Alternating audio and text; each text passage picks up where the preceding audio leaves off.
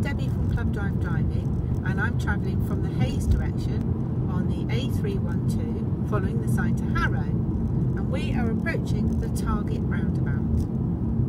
We're in a 30-mile-an-hour limit with the bus lane on my left. It's got a time restriction, but at this time I cannot go in it. So I'm checking all my mirrors as I drive, and I'm staying in the centre of my lane.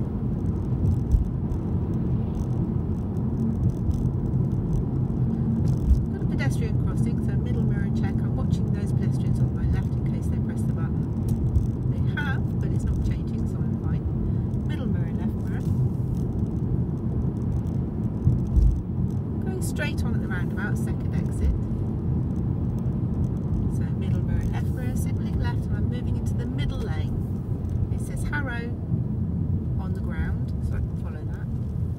Middle mirror before I brake. So looking ahead, I'm first of all looking around my junction so I can look for any potential hazards such as motorbikes or cyclists coming up the sides of the car, looking at those door mirrors. I'm also looking ahead so I can decide which lane I need next, and I can see that it says on the ground Harrow. You can't see it in the video actually, but you will when we move forward. Checking my mirrors. It says Harrow is this left lane here, so I'm moving into it.